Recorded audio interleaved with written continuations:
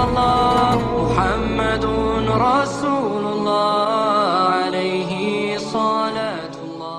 നേതാക്കളെ വെറുപ്പിക്കലാണ്. ആ സ്വഭാവമുള്ളവർക്കും ഈമാനോടെ മരണപ്പെടാൻ കഴിയില്ല. നാലാമത്തെ കാര്യം വൈദാഉൽ മുഅ്മിനീൻ, മുഅ്മിനീങ്ങളെ ബുദ്ധിമുട്ടിക്കുക, വാക്കുകൾ കൊണ്ട് പ്രവർത്തനങ്ങൾ കൊണ്ട് മുഅ്മിനീങ്ങൾക്കൊരു ശല്യമായി മാറുക. അല്ലാഹു കാക്കട്ടെ. ആർക്കും ഒരു ഉപകാരം ചെയ്യാൻ പറ്റിയിട്ടില്ലെങ്കിലും അള്ളാഹിനെ വിചാരിച്ച് നമ്മളൊരു തീരുമാനം എടുക്കണം. നമ്മളെ കൊണ്ട് ആർക്കും ഒരു ഉപദ്രവം. ഞാൻ പറഞ്ഞ മനസ്സിലാവുന്നില്ല, സ്പീഡ് കൂടിയ റബ്ബേ. നമുക്ക് ഒരാളെ സന്തോഷിപ്പിക്കുക എന്ന് പറഞ്ഞാൽ ഭയങ്കര കൂലിയുള്ള സംഗതിയാണ്. ഒരാളെ കൽബിലൊരു സന്തോഷം ഉണ്ടാക്കുക എന്ന് പറഞ്ഞാൽ ഭയങ്കര കൂലിയാണ്. ഇനി അതിന് നിനക്ക് കഴിയൂലെങ്കിൽ വേണ്ട, സങ്കടം ഉണ്ടാക്കരുത്. നമ്മളെ വാക്കുകൊണ്ട്, നമ്മളെ പ്രവർത്തനങ്ങളെ കൊണ്ട്, നമ്മളുടെ ചെയ്തികളെ കൊണ്ട് ഒരാളെ കൽബിലൊരു വേദന ഉണ്ടാവുക. അയാൾ ഞാൻ കുടുങ്ങിയല്ല റബ്ബേ ഓനെ കൊണ്ട് എന്ന് പറയുന്നൊരവസ്ഥ അതുണ്ടാകരുത് മുഅ്മിൻ. അങ്ങനെ ഒരു ശല്യക്കാരനായാൽ കുടുംബങ്ങൾക്ക് ശല്യം, അയൽവാസികൾക്ക് ശല്യം, കൂടെ ജോലി ചെയ്യുന്നവർക്ക് ശല്യം.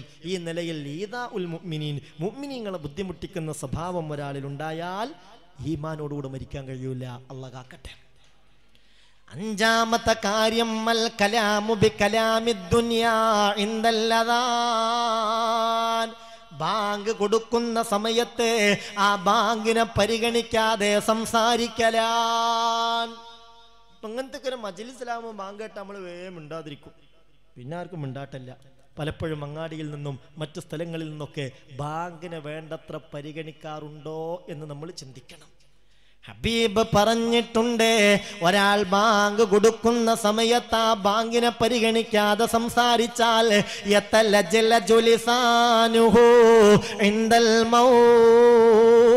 മരണത്തിന്റെ സമയത്ത് അവന്റെ നാവങ്ങ് പടച്ചു പോകും. ലാ ഇലാഹ ഇല്ലല്ലാഹ് ചൊല്ലാൻ കഴിയൂല. അല്ലാഹുവേ നീ കാക്കണമേ റബ്ബേ. അതൊക്കെ അള്ളാന്റെ ചിഹ്നങ്ങളാണ്, അതിനെ ബഹുമാനിക്കണം. ഞാനൊരു സ്ഥലത്ത് വയലിന് പോയപ്പോൾ എന്നോട് പറഞ്ഞു, ഒരു അങ്ങാടിയിലുള്ള പള്ളിയാണ്, കാര്യമായിട്ട് പറയേണ്ടത് ബാങ്ക് കൊടുക്കുമ്പോൾ വർത്താനം പറയുന്നതിനെ കുറിച്ചാണ്. നമ്മളാൾക്കാർ തന്നെ എന്നോട് പറയാം, നമ്മളാളുകൾ തന്നെ ബാങ്ക് കൊടുക്കുമ്പോൾ ഒരു പരിഗണനയില്ലാതെ കൂക്കി വിളിക്കുന്നൊരവസ്ഥയാണുള്ളത്. നെഞ്ച് പൊട്ടിപ്പോവും കേൾക്കുമ്പോൾ. അള്ളാഹുവേ, റബ്ബിന്റെ ചിഹ്നത്തെ അവഗണിക്കലാണ്. അള്ളാഹു കാക്കട്ടെ, അള്ളാഹു കാക്കട്ടെ. അപ്പോൾ ബാങ്ക് കൊടുക്കുന്ന സമയത്തുള്ള സംസാരം മുഅ്മിനെ ഈമാനില്ലാത്ത മരണത്തിന് കാരണമാകും.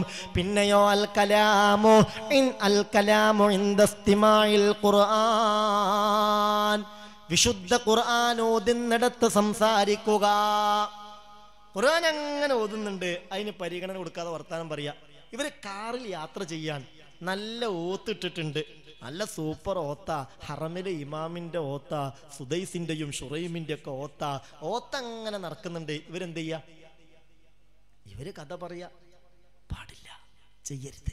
അല്ലെ, ഒരു പരിപാടി നടക്കുന്നുണ്ട്, 8-9 മണിയാവും പരിപാടി തുടങ്ങാൻ, വലിയ വയലിന്റെ സദസ്സ, ഓത്ത അങ്ങനെ ഇട്ടിട്ടുണ്ട്, ആളുകൾ അങ്ങനെ കണകുണ വർത്തമാനങ്ങൾ പറഞ്ഞ് നടക്കുക. ഇത് ഖുർആൻ അവഗണിക്കലാണ്. അങ്ങനെ ചെയ്യാൻ പാടില്ല. നല്ല പാട്ടിട്ടോട്ടെ, ഹലാലായ നല്ല മാപ്പിളപ്പാട്ടുണ്ടാവുമല്ലോ, പാട്ടിട്ടോട്ടെ, ആളുകൾ വർത്താനം പറഞ്ഞോട്ടെ, ഒരു കുഴപ്പമില്ല. ഖുർആൻ ഓത്തിടുക, അതിനെ പരിഗണിക്കാതിരിക്കുക, ഇത് പറ്റൂല.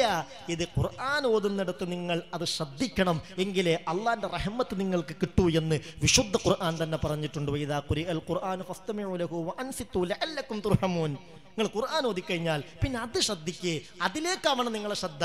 അത് അള്ളാന്റെ റഹ്മത്ത് നിങ്ങൾക്ക് കിട്ടാൻ കാരണമാകുമെന്ന് മുഹമ്മദ് മുസ്തഫ സല്ലല്ലാഹു അലൈഹി വസല്ലം ആയത്തോതിയിട്ട് നമ്മളെ പഠിപ്പിച്ചിട്ടുണ്ട്. ഈ കാര്യങ്ങളൊക്കെ ശ്രദ്ധിക്കുകയും മഹാന്മാരായ ബദരീങ്ങളെ മുറുകെ പിടിക്കുകയും ചെയ്താൽ ഇൻഷാ അല്ലാഹ് ഈമാനോടെയുള്ള മരണത്തിനു കാരണമാകും. അല്ലാഹു തൗഫീഖ് നൽകട്ടെ. ഇലാഹായ റബ്ബ് നമുക്ക് വിധി നൽകട്ടെ. لا إله إلا الله محمد رسول